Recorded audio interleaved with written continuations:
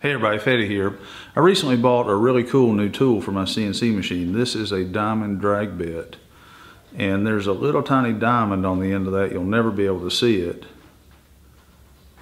And basically what you use this for is to etch a surface of something.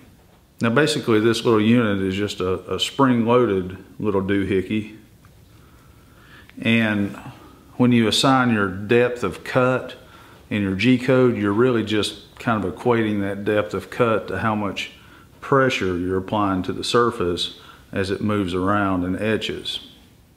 Now I'm just experimenting around with this thing, but I have used it to etch brass, copper, and glass, and it worked really good. So if you're using one of these or if you're experimenting around with it, let's share tips with each other so we can learn how to get the best results out of using this tool. But in the meantime, I just wanted to show you how it worked, so check it out.